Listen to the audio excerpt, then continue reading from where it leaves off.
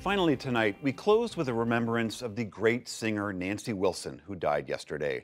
Wilson was a legend who crossed so many different styles and won over a generation of fans.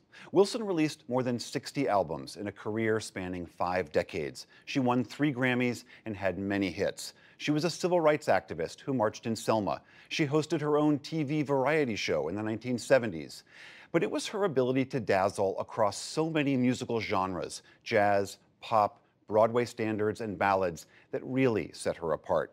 In fact, she called herself a song stylist. In 2004, when Jeffrey Brown interviewed her, he asked her what she meant by that. Give me the freedom to be a pop singer, R&B singer, jazz singer. It's really about the lyric as opposed to the melody.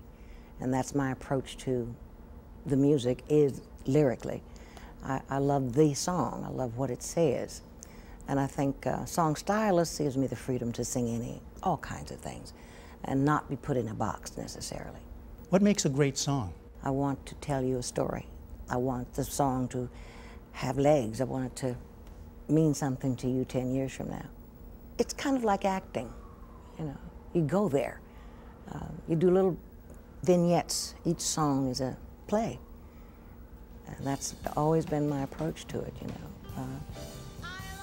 I can close my eyes and go where that song goes. I love her, this lovely strain must it be forever inside of me. Why can't I let it go? Why can't I let you know? Why can't I let you know the song my heart would sing? A beautiful rhapsody of love and youth and spring. The music is sweet and the words are true. And the song is you.